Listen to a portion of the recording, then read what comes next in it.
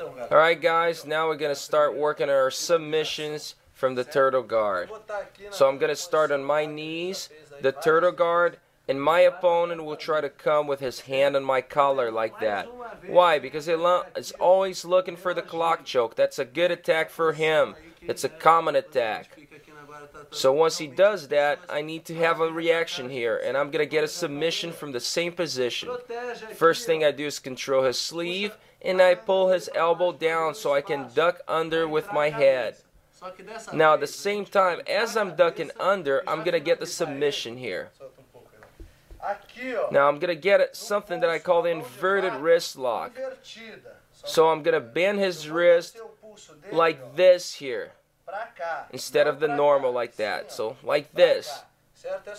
Now this is a technique that a lot of people use, especially from the stand-up position like that.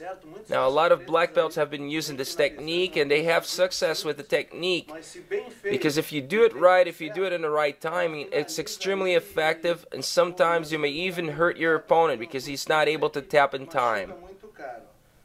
So control the wrist, control the elbows now with both hands like this, and lean forward, bringing your head down. Okay, so let's watch that now on the ground. So he controls my collar, I open his elbow like this, and right now I'm going to bring my head down and move my body to the right side. So pull the elbow, duck with the head, and now watch my body moving here. So you're right here, you're going to pull that elbow down, duck under with the head, and start moving sideways and lock his elbow with both hands. Getting the tap in the wrist lock.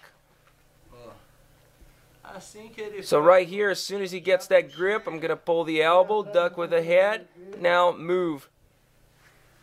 Get in the wrist lock.